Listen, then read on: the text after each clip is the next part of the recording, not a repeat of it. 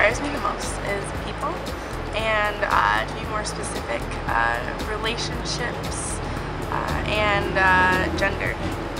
My paintings are based on my own relationships and those of my friends and family.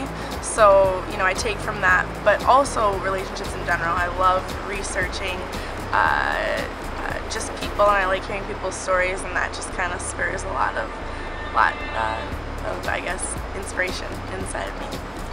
My new series and my old series kind of differ in the way I was looking at the comparisons between gender.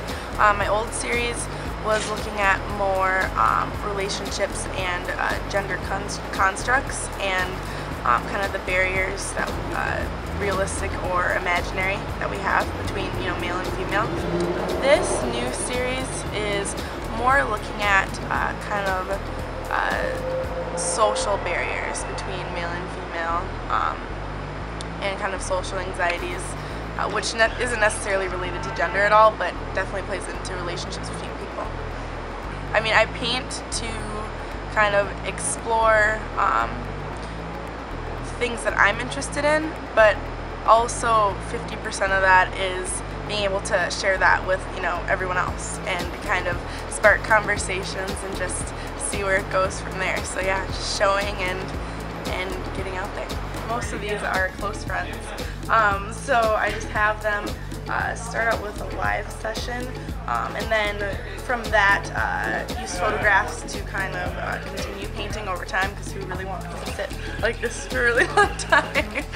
These are actually real couples, so when I explained kind of the themes I was looking at, they just kind of embodied it, which is, you know, half of the fun of painting people.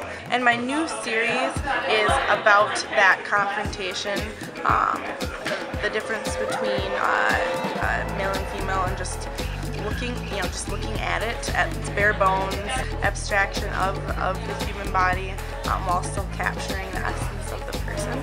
So this new series is all about that. I'm going to have more paintings along with it, but these are the first two, so I'm really excited about them. I paint life-size personally because I find that people can interact with the work better.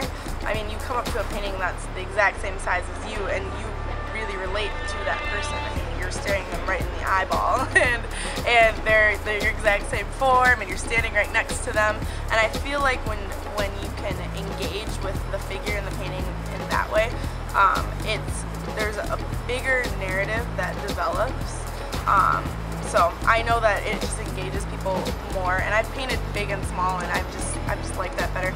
Plus, on a personal level, I like to get really into the work. You know, I mean, with a big painting, you're doing huge brush strokes, and it's really active, and I become a part of it too. My name is Barlow, and I'm a raw artist.